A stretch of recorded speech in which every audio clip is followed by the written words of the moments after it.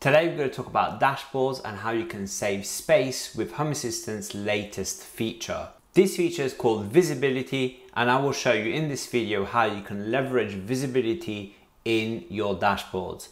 What I'm about to show you was possible to do before for the more advanced users. However, it is now so much easier for the novices. And if you're a complete Home Assistant novice, check the link in the description below for my free Home Assistant course.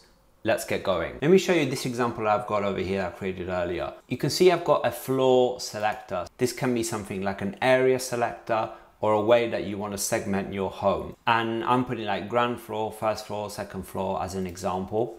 So ground floor at the moment, nothing's configured and you can see it completely blank.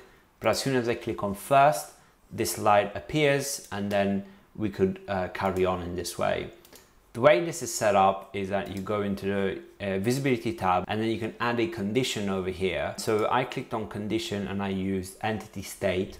So the difference between numeric state and entity state is basically, are you looking for a particular number or are you looking for a particular value? An entity numeric state might be something like a temperature sensor. So if your temperature sensor is lower perhaps than a certain number, then you might display the heating on value. So if you click on entity state, you can now pick any entity that you want.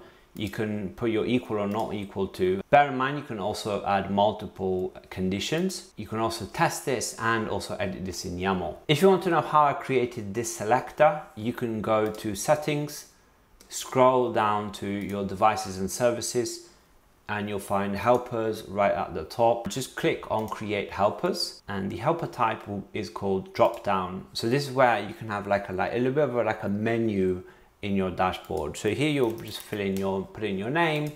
You can add an icon. So I added this floor selector icon.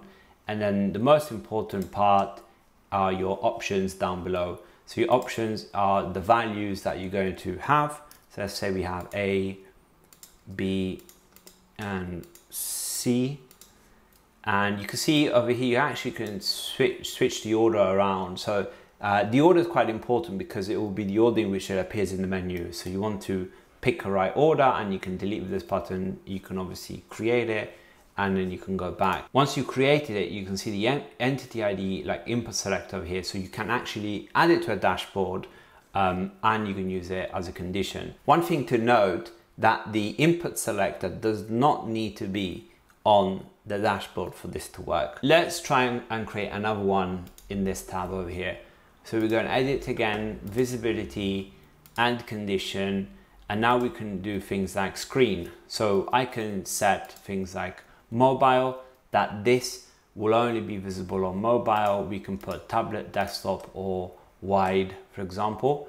So if I set it as mobile only, and I save it, and then we go done, then you can see this completely disappears from my desktop view. So I'm just going to try and get it up on the phone now to show you if it's here. So hopefully, as you can see right here, the actual button is available in this dashboard as displayed, while it's not available on desktop. Let me know your ideas in the comment section down below on how you are planning to use this new visibility tab in Home Assistant. I really hope you enjoyed this video. Remember to like this video and subscribe to the channel for more dashboarding videos. I'll leave you here with my dashboarding playlist. See you next one.